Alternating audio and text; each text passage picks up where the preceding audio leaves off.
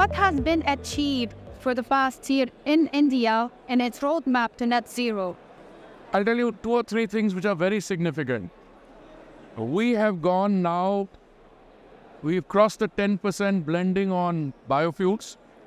We had to do it by November 22. We did it 5 months in advance. We've taken our 20% blending target for biofuels, which was for 2030. We brought it forward by 5 years. We're going to do it by 2025. We are going in a big way, not only on ethanol, we're going into second generation ethanol.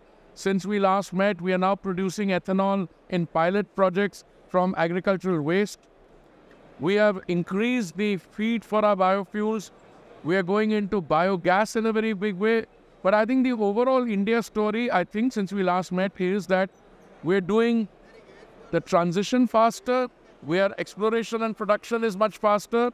COP28 is around the corner. What does India have to offer? What sort of initiatives? India wants to offer its full, wholehearted support to the UAE for a variety of reasons. I think we've reached a stage in the climate negotiations where we have to separate the substance and the wheat from the chaff.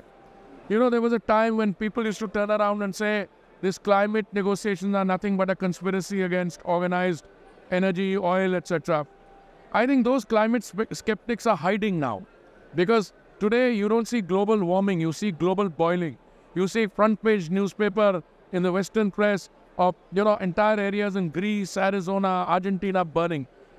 I think the time has come for us in a realistic way at the next COP meeting which UAE is hosting for realistic, practical solutions to be put on the earth so that we don't have an ideological battle on what are the exact words, phase out, phase in.